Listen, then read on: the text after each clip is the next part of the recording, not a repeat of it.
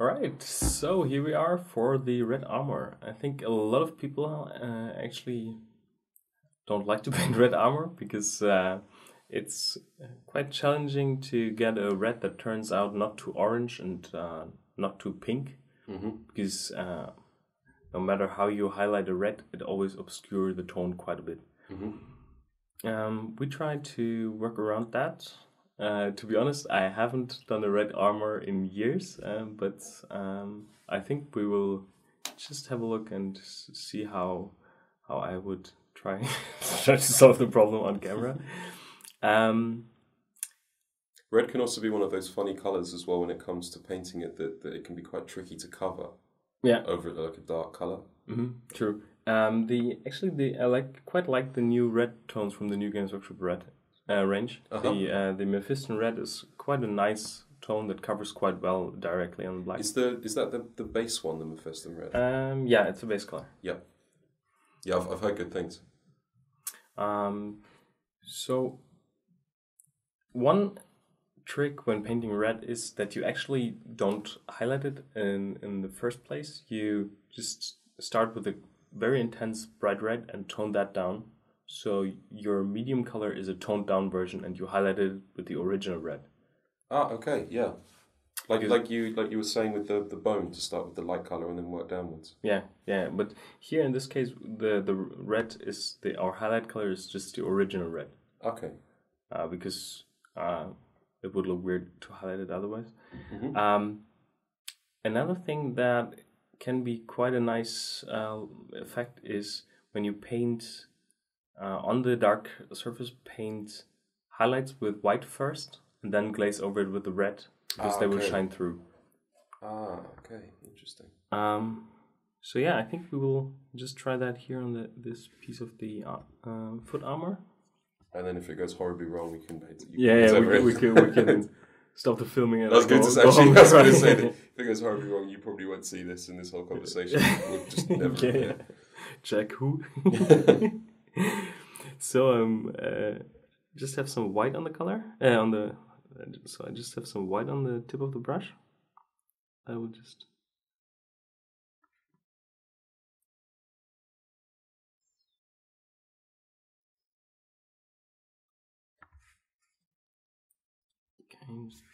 putting sometimes feathering out white is a bit painful just with water, so just add a little bit of black.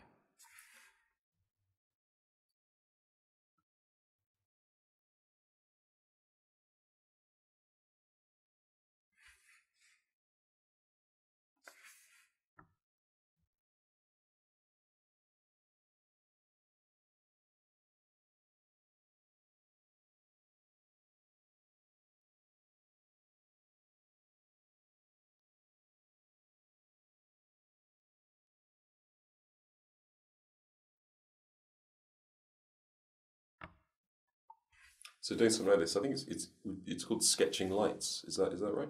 Yeah. Or if it's not, that's what we're going to call it. Yeah. You got the spirit. So yeah, I guess that stage does not need to be 100% perfect. We just want to place the basic light.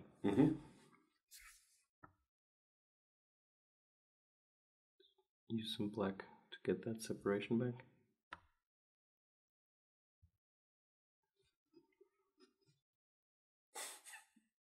Sorry, just using black and white, you've already got something that looks good.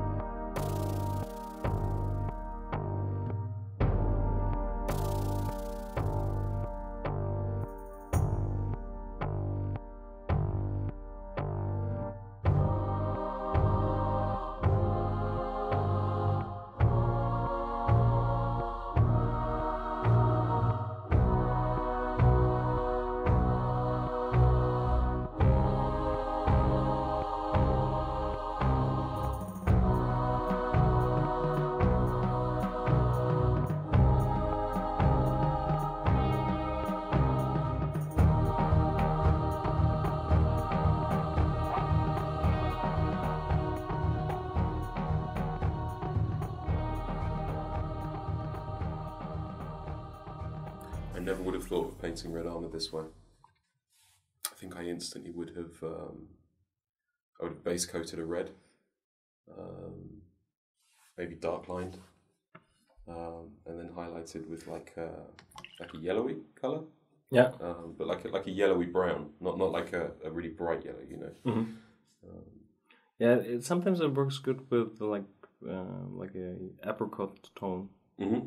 That could work to some extent. I think so far so good for the sketched light. Maybe just here some small dots.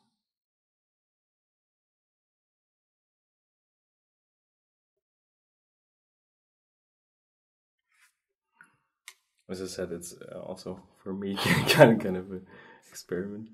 Now I'm mixing some of the Mephiston red with some of the black.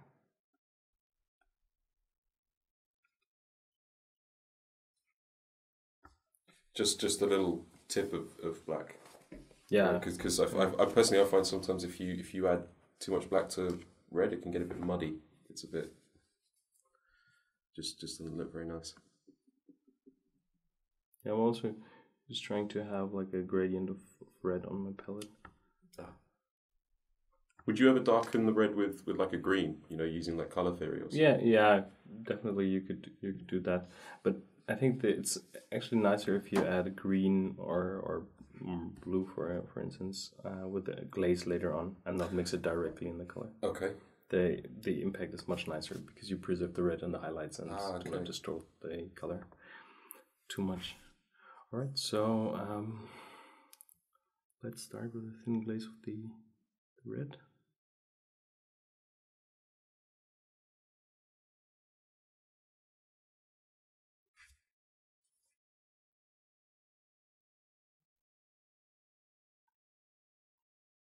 And this is another stage where it comes back to what you said earlier on to be patient with it. Yeah. Oh wow.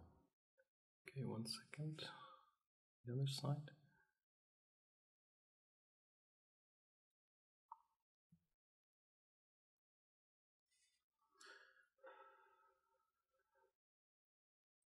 Okay, make sure that layer is dry before you continue with the next one. Mm-hmm.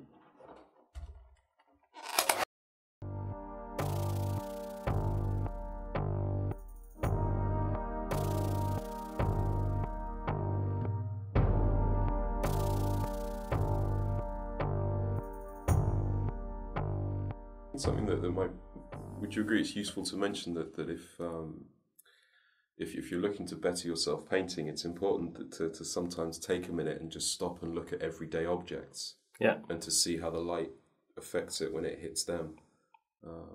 Because often, I mean, even like looking at the screens you have here in the studio, there are those little points of light. Yeah. The light is hitting it, and that's very natural because that you know that's what it looks like in real life. Yeah, the funny thing is I noticed that I start staring at things all the time, like, oh, look at the light, look at how beautifully it reflects, and do you see the speculas? My girlfriend always thinks I'm crazy, but I think that is one fascinating thing about miniature painting is that once you start thinking about light and shadow, you cannot stop it. Actually, you see it everywhere. And it's really nice because you can learn everywhere. And if you know these days, most people have a phone with a camera on it. If you see something that you think, oh wow, that looks cool, just take a quick picture and keep it for reference later on.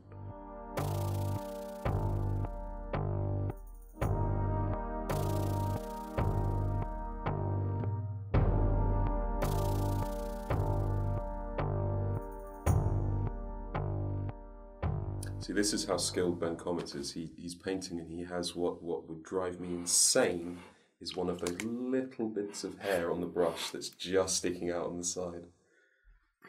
Yeah, I would not be able to concentrate properly and do the stroke on a miniature if I had that there. It would just nope. You've got to stop, wash it, get it back to a point again.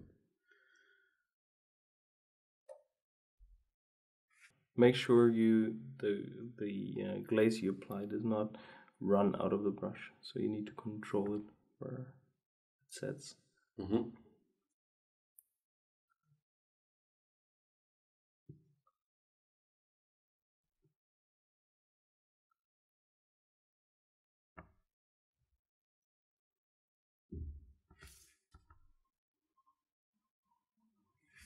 Would you say that's tougher to do with like if you had a synthetic brush to do a glaze? Because something I found that with a synthetic brush, it didn't seem to hold the liquid as well when doing a glaze. Yeah, you had a little. I'd find I had a little less control than with say a natural hairbrush.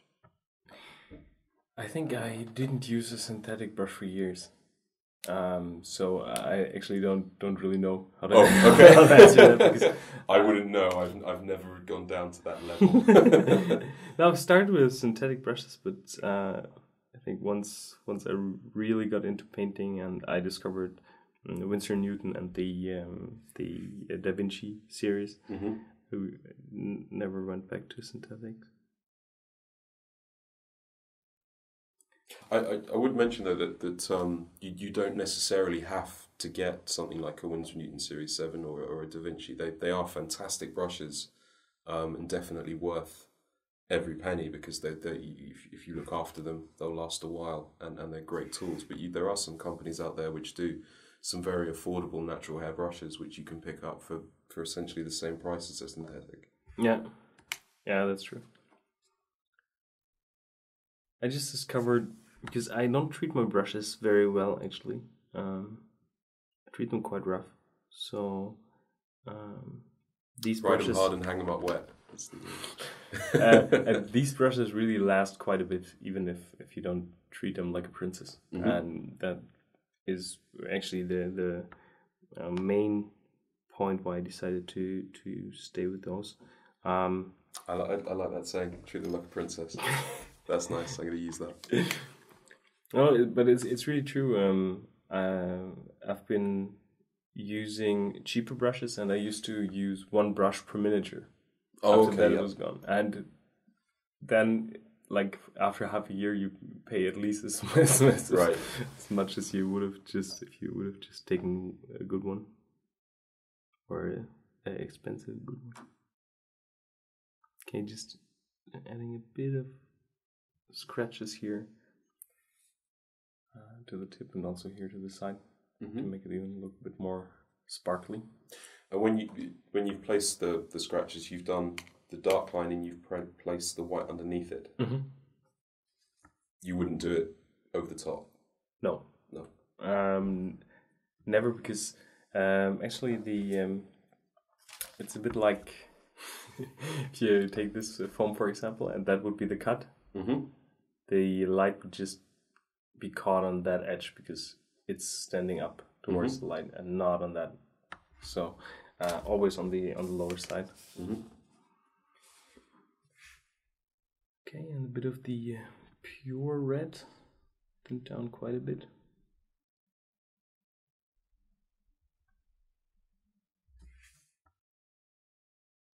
You see here on the black, you can hardly see. Very thin.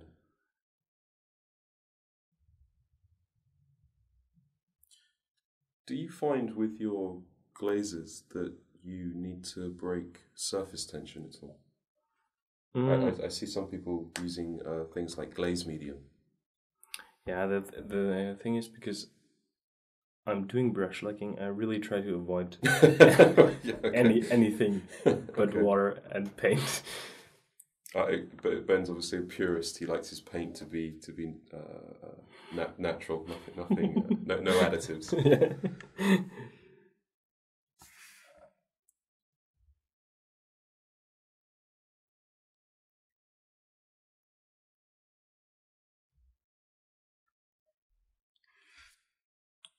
It was something that was very confusing to me coming into painting when I was reading up. You'd see all these different things that you can get. You can get like glaze medium, paint retarder, exactly. matte medium, gloss medium, satin medium. They're all supposedly different with different properties and different uses. And if you mix them with different colors, it will change that. And so yeah, I know there's a lot of different magic mediums going on, but I really like to keep it as simple as possible. It makes things a lot easier also when you travel and you want to paint there, and you don't want to bring all your magic potions with you. Right. So it's very good to be easily adjusted to other painting places. And this is a 4-time Slayer sword winner, so it's not saying it's wrong, but just it's possible to achieve something that's fantastic just using water and paint. Yeah. Sometimes for some techniques, something like a retarder is nice as well. Like Fernando uses the retarder. It's quite mind-blowing, actually. But that's a really interesting video, the Fernando's one. I really like the way that he was doing the washes. They were very good. So here on the knee pad, I think for now I would leave that and maybe see if I need some stronger dark lining afterwards and more stronger shadows. But for me, this looks good at the moment. I'll have to check it back once I've done a larger part. Part of the armor, we try to highlight it with a round highlight because this part here is nicely rounded. So just sketch in a very sorry, sketching that. Yeah, spitting. No, so I will just sketch in a very bright round light. And this comes back to what you said in the first chapter that try and place your highlight the similar shape of the surface that you're painting. Yeah. And then with a medium tone, just blend over the border, the two.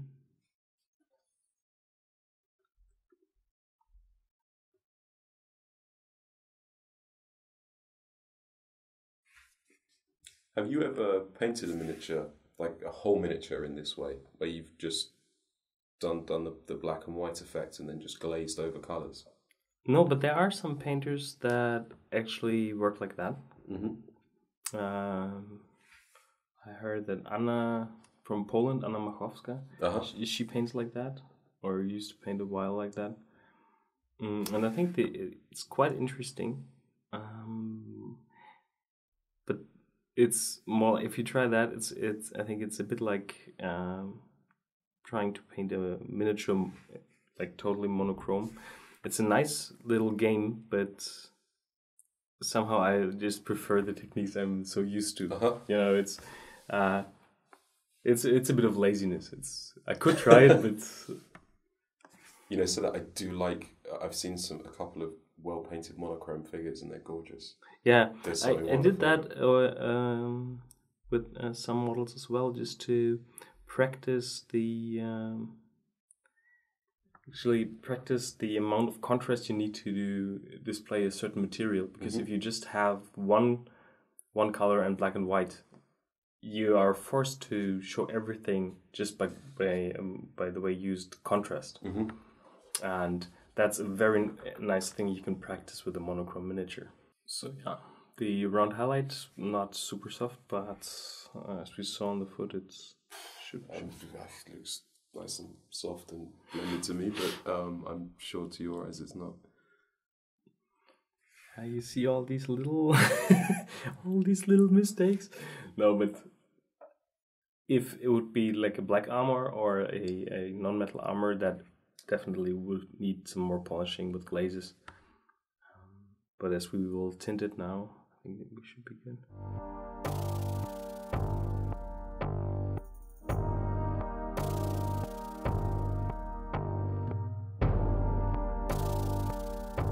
Would you say it's as a rule to keep your paint maybe a touch thinner than you might think when it comes to a glaze, because it's easier for you to add to it than because you can't take away? Definitely. And be sure that the amount of paint you have in the brush is enough for the surface you want to cover.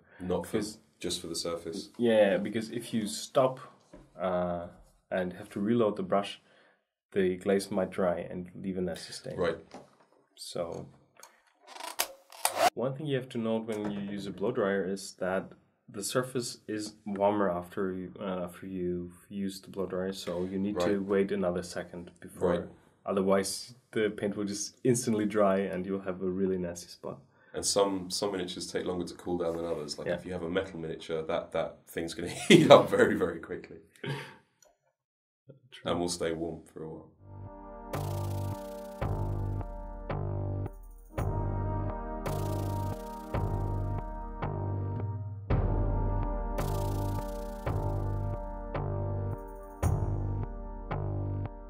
it's incredible how you're able to get such contrast. And really, you're using black, white, and some red. Yeah, that's it.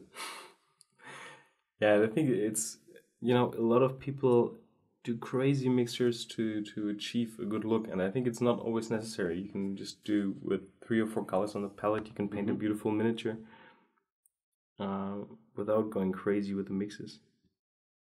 Especially when you modulate the color with glazes afterwards. It's just very easy to get a very rich look. Just doing some lining here.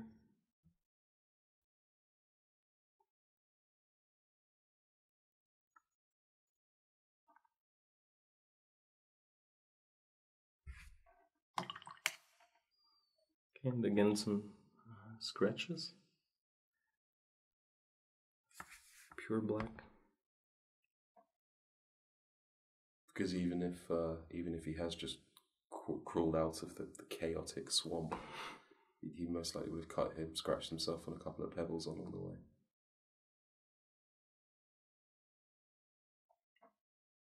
Yeah, especially areas like the knee pad. You want something to go on there. I think that's something that's worth mentioning as well when it comes to things like scratches and weathering. To always try and think about where there would be the most wear and tear, where there would be scratches, not to put them just like randomly all over the model. Yeah, definitely, and also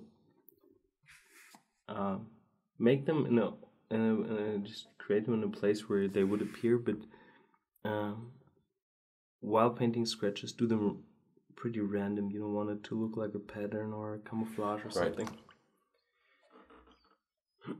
So again, these now look a bit too strong, so we glaze over it with the pure red.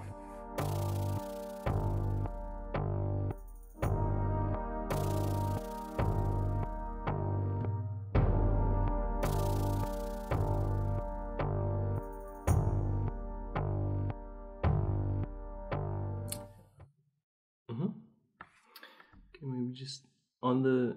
It's nice to have like different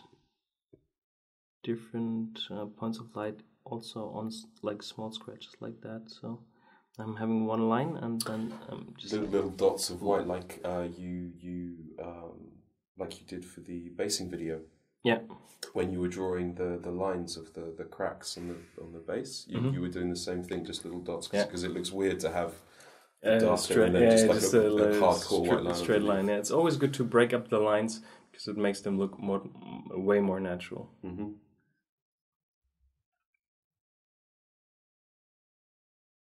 He's ready to put that in somebody's face. Okay, so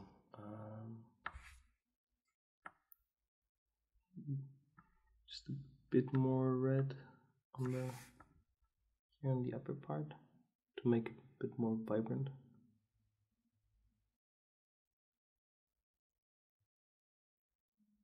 If you wanted to sound professional, you could say saturated, maybe, so that you could sound. Yeah, if you wanted some lingo, I'm just giving some lingo there for people. Maybe if you wanted to sound professional to your friends. So yeah, saturated these.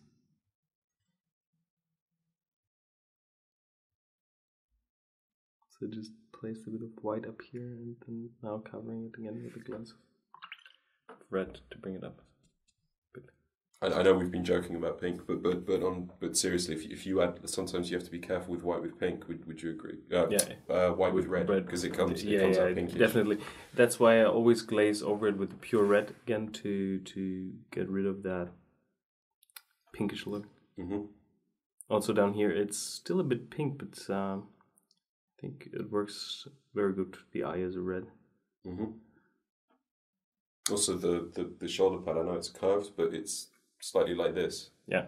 So the foot's like this, so you can't actually see what I'm doing on camera, so I'm probably like a crazy man, but the shoulder pad's facing downwards and the foot is like, it catches the full beam of the light. Yeah, definitely. So, especially when you put it like that, this here should be a lot brighter. But here the round highlight is still shining through, so That is. And if it was metal that's tinted red, that is how it would look. Yeah. Under bright light. So we continue with the upper part of the leg. And we want quite a strong contrast here on the middle line. Mm-hmm. You can almost see it in on the miniature, the way that the light actually plays. You can see that line that comes straight down, and so maybe it helps to look at that and have a rough idea in your head. You can see how that light plays on it first. Yeah, right. See that? So you have an idea of where to put the strokes.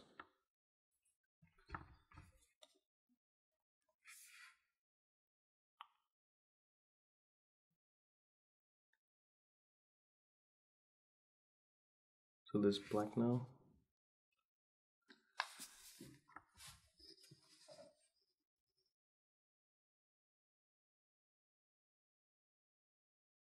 It's more of a wet on wet technique. Yeah. Yeah, because I don't have the perfect angle to pull my brush. I just decided to do it in a wet and wet with the base color already on the surface. Base. Oh, no, there you go. Yep.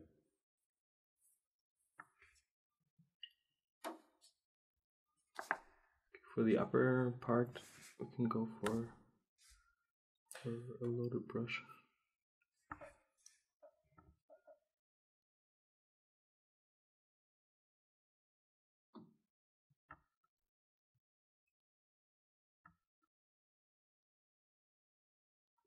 Oh, the black on the back of the brush was a bit too thin.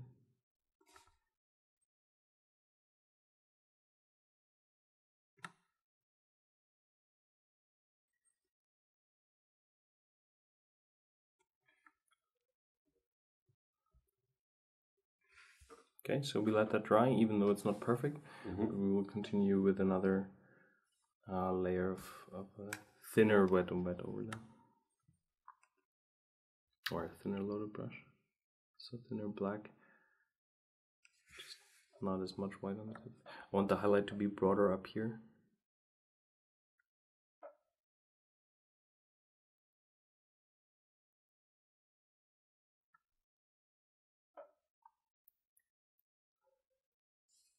And at this, I can imagine that at this stage, this is a great point to almost have a play. Yeah. Because if at this stage, if it does go horribly wrong, quick coat of black and you can start again. Yeah. Definitely, and I think it's also good to see that here the stages in between are not really perfect. It's just a rather rough blending, and it will turn out quite nice if we just continue working with patience. What was that you were doing that you put the two lines? Was that for scratches? Yeah. Oh, okay.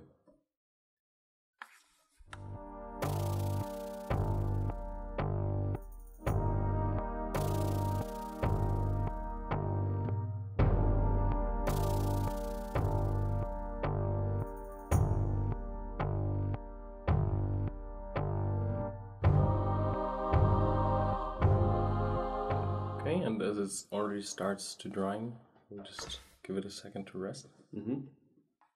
This may sound like something that's like really obvious, but Ben actually has his wet palette set up, but you can see the palette. He also has like a little bit of tissue just to take off that excess paint in case this is your first time. Yeah.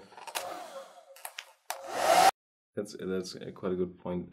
Sometimes if it's just too much paint on the brush, I can just quickly wipe it off on the tissue. Mm-hmm. Some painters are really crazy about the tissue and the consistency of paint. For me, it's not that important, but sometimes still you need to regulate that a little bit. Mm-hmm. That's another good point to bring up. That is a way that some painters do check that they've got a correct consistency, is by taking a drop of paint and then seeing how and putting it on the tissue and seeing how quickly it goes in and bleeds out. And if that works for you, maybe it's something to try, see if it works. Yeah, Stefan Rath, for example, he does it like that. Yep. Dervish. He shows that very nicely in the freehand DVD, which is a fantastic DVD.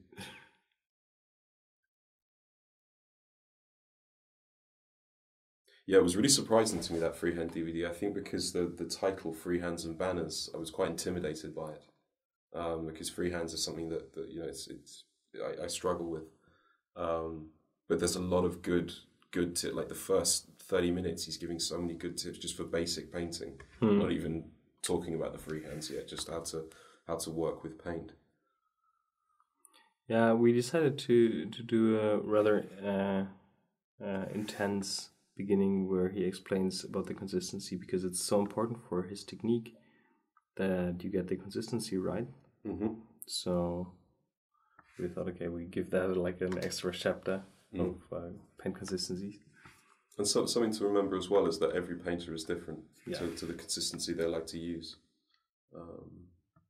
I've seen some painters who are using paint like pretty much straight out the pot, and they're coming up with stuff that's award winning. And contrarily, there are other people who are doing the whole milk consistency thing, and again they're coming up with some amazing stuff. Yeah, you just have to find a way that works for you and your place with your humidity at home.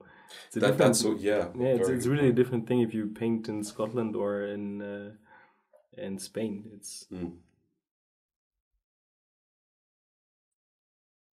mean, Michael was telling a story in one of the videos that he was trying to paint in some country that was just so hot, and he just couldn't do it because he was in his hotel room trying to paint, and every time the brush came to the miniature, it was dry. There was nothing you could do.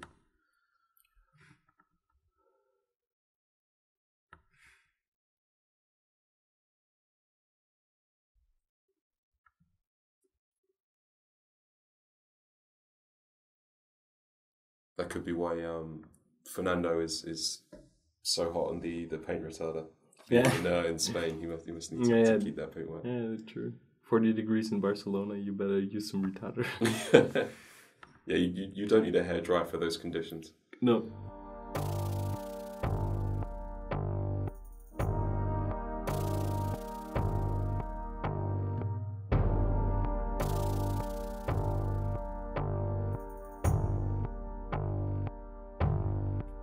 And you just use black with the tip of red in, right? Yeah.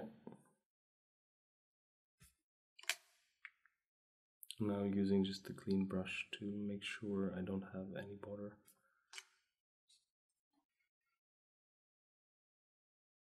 I think that's one of the biggest things I've picked up just from these early chapters watching you is to do that.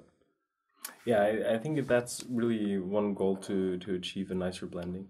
Also, do not try to get everything done with one technique. It's really hard, you cannot wet blend a whole miniature. Mm-hmm. You could, but why? So it's always good to have a combination of different techniques that just are right on spot for the desired effect. Mm-hmm.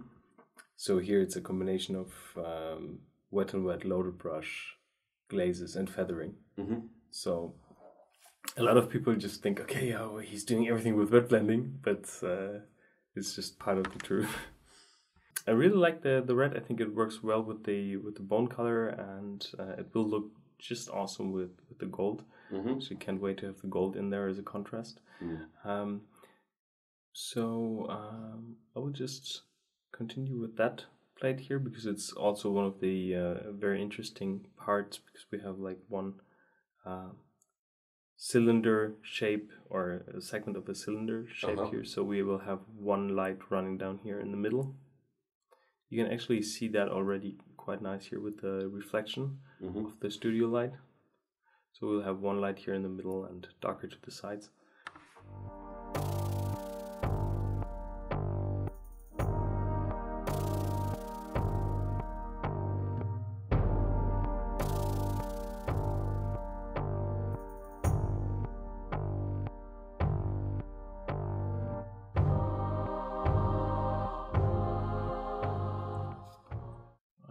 Now we have to turn the figure around to do the blending in the other direction.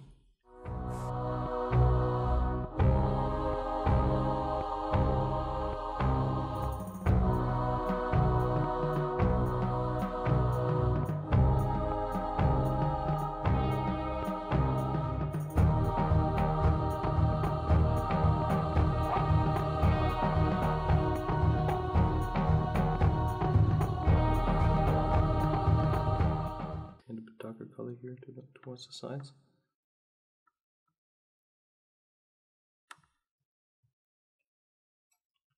Yeah, just a nice little loaded brush blending. It's, do you know, I was just thinking it looks good as it is. Yeah. It really does. I mean, it's a pity that I can't leave it like that. I thought I could. No, but yeah, I think if you would do that just with a bit of blue in there, that would already look quite non-metal. So some scratches and could call it done. But now some red. a good way, a good tip that John Harrison gave me was to say that there's no such thing as too thin paint, but there is something as you can have too much paint on the brush. Yeah. So even if you have like something that's really, really thin, you're not making much effect, you can keep going slowly at it to build it up rather than just thinking, oh, this is too thin, well, I'll just get loads of it and put it on top. It doesn't work like that. That's true. Sadly, it doesn't. It would be cool. Just loads.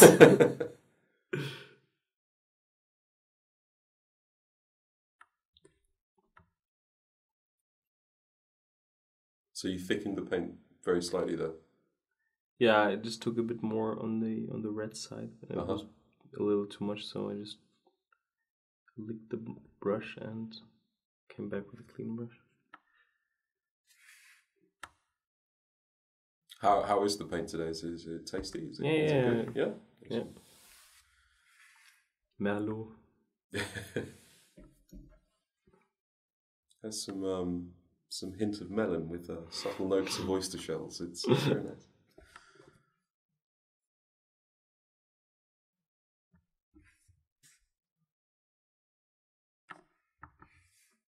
Just a very tiny bit of white in here.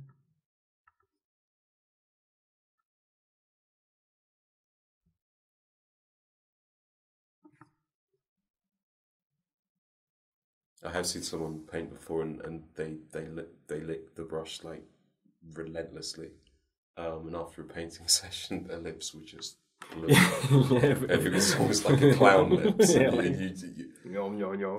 I thought, I'm not telling you. I'm gonna let you carry on. Enjoy your meal. Yeah, you really should not lick it that intensely. I just try to reduce it to a minimum. Mm-hmm. It's quite good in between just to get the tip back. Helps for that as well. Yeah, I mean, typically I don't lick a brush, but to get the tip, I will do once it's clean. Yeah.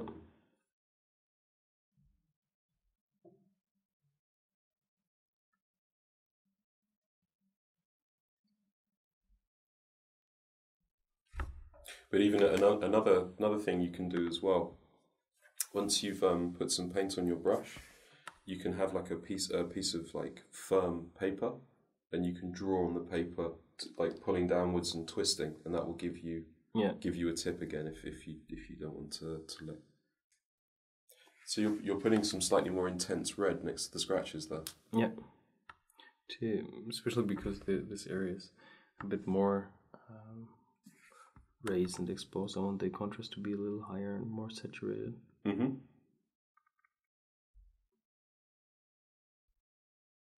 These scratches are obviously from his pet dog, where it's jumped up to welcome the master home when he's got back from a hard day's sleighing. Hard day's sleighing is good.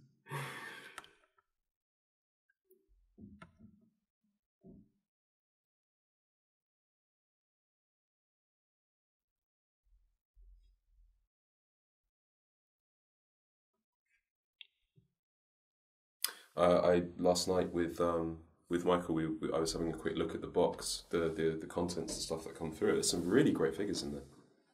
Really nice ones. It's actually for plastic. It's really quite unbelievable. Actually, how I really like the winged guys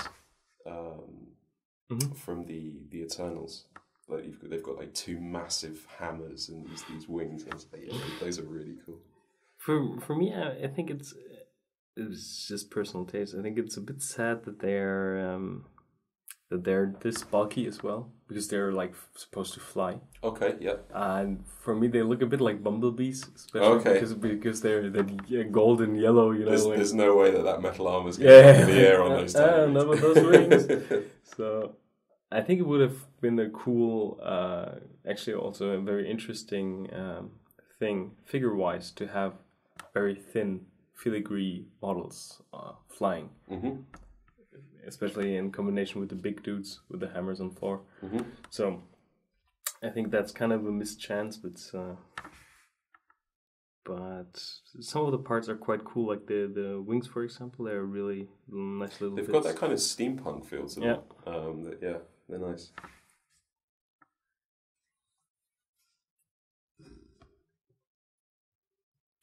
So yeah, I think the rest of the red armor is really pretty much the same. We will definitely show the front chest piece with the gold frames and the bone and all the little extra elements. But I think, not to bore you guys, we will just paint the rest off cam and come back with the fully painted red armor. And possibly we'll have a cup of tea in between. Yeah. Or two. Or two. All right. So you see, I've completed the red armor. In the back, I didn't really spend a lot of attention to the detail. It's just that it's covered and red because all the back part will be covered by the giant cloak that we have. So you see, there's actually not a lot. We will see of that. Why I still want to make sure that it's properly painted, at least the stuff that you see, is you can always peek through the cape and see elements like that shining through. So would you say it's also an area that say you're trying a color scheme you haven't done before? If something like that, if it's going to be covered, but you can just see it, maybe you could do it like the test piece there to make sure you're happy before you move forward. Yeah, I think that's quite a good idea because just to, if you're not sure if the technique you're using will work out, just try it there before you touch areas like the front. So you will really want to be confident before you start. And I was about to say, sometimes on a miniature, if it's something I haven't done before, I won't instantly go straight to that main focal point on the front. I'll pick somewhere that's at the back and just do a little check. And okay, that's good. I can move forward. So in the next chapter, we will show you how we do all the gold non-metal framework on that one. It will be slightly different to the Sigmar one because we will use other colors. But I think before we continue, I will just quickly do some of the work here off cam so you guys can see where we're heading.